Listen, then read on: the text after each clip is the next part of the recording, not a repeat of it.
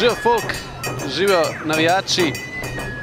Nahajam se v največjem mestu na svetu, ki se mu reče Tokio. To, kar vidite okoli mene, je sam en mali del. Tukaj sem zato, ker so me povabili kot prvega slovenskega stand-up komika, da nastopam na enemu ful velikemu festivalu ulične kulture in stand-up komedije v Šindžuku. In jaz sem rekel, ok, bom, nastopam danes proti večeru, tako da imam cajt iti še malo okoli, kaj pojesti, kaj posnet. Upam, da bo dobra publika, da bo vse v redu. Ne vem, jaz se bom ful potrudil. Ni mala stvar biti prvi slovenski stand-up komik v Tokiju. Počutam se kot en fuzbaler pred tekmo. Tukaj za mano vidite kip Svobode, enega tazga imajo tudi v New Yorku. V New Yorku sem tudi nastopil 10 let nazaj. Nimam pa nobenih fotka, nisem se snemal, tako da nimam kaj pokazati, ampak sem nastopil, ka vem, ka se spavnem. Nisem jaz prvi Slovenc, kle na Japonskem, kle so svoj kruh služal že Admir Baltić, Milivoj Novaković, Zlatan Ljubljankić.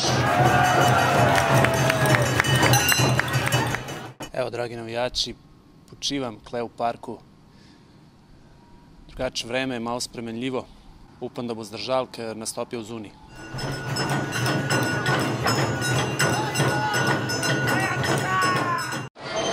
Pred nastopom je treba malo jesti.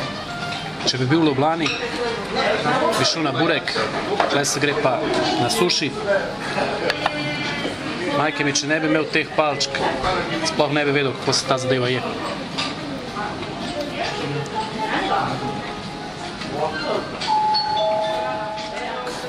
Suši v redu, spoštujem, dober, ampak v primerjavi z burekom suši ga puši. Slavni tokijski vlak.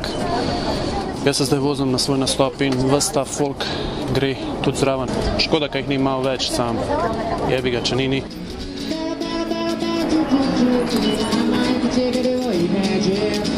Evo folk, v Šindžuku, največji festival ulične kulture na svetu in sploh stand-up komedije. Kle za mano že vidite enega nastopajočega.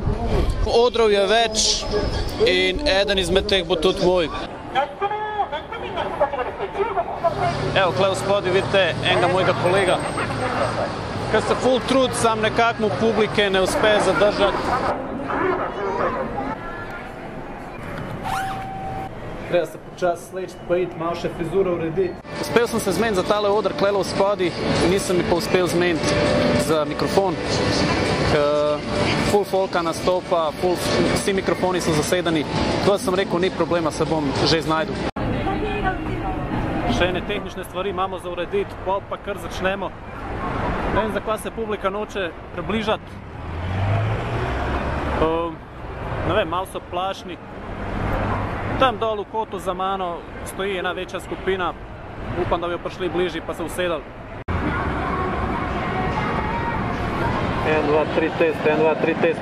Dač folk, treba bo začeti. Živijo Tokio, živijo Šindžuku. Kolikrat se vam je že zgodil tako, imate punco, imate se ful fajn in pol se njej nekaj utrga in ona gre.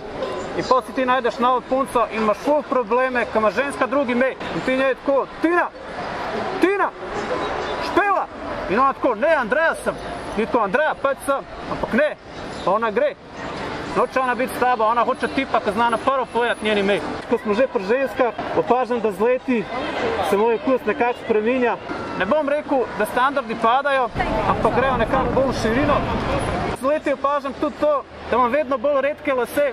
Najprej sem mislil, da mi izpadajo, pa sem pa opazil, da se selijo dol na ramena pa na hrbet.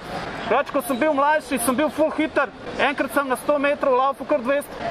Zadnjič sedimo v klubu, tako jaz pa Šučo, pa Crni. In se menimo, koliko je problem to, da mi Slovenci nimamo svoje avtohtone borilne veščine. Pa ne me narobe razumeti, dragi Japonci.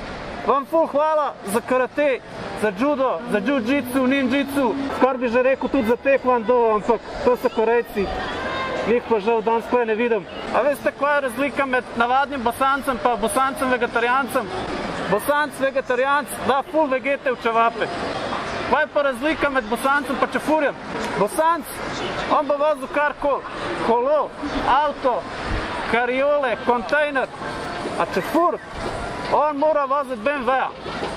In zato eni pravijo, da Bosanci, čefur, on je pa že na pol Slovenci.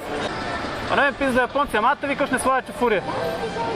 Ok, to je bilo to. Hvala Tokio, hvala Shinjuku, vi ste sjajna publika. Ćao.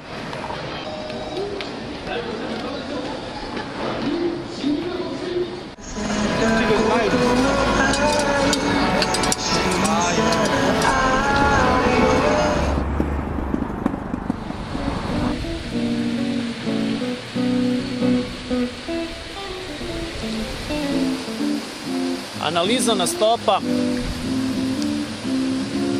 Zdaj, kaj naj rečem, no, lahko bi bilo boljše. Jaz sem bil malo trd, bilo je dosti treme, dosti pritiska, publika zelo zahtevna. Dobar, lahko bi kakšen tudi drug material mogoče zbral, lahko bi imel boljše ozvočenje, ampak to so zdaj že vse une, kva bi bilo, če bi bilo, ne. V vsakem primeru jaz Japoncem nimam kaj zameriti, ne, to je nacija, ki je svetu dala Sony, Toshibo, pa seveda Noriakija, Kasaija, jaz sem njim lahko sam hvaležen. Je pa verjetno ta jezikovna barijera tudi dosti vplivala, da me niso uspeli zaštekati na polno, ne. Ampak vse to je šola za naslednjič. Vse to je show biznis in show mora iti naprej. Jaz pa moram iti nazaj v Ljubljano in upam, da se vidimo tam.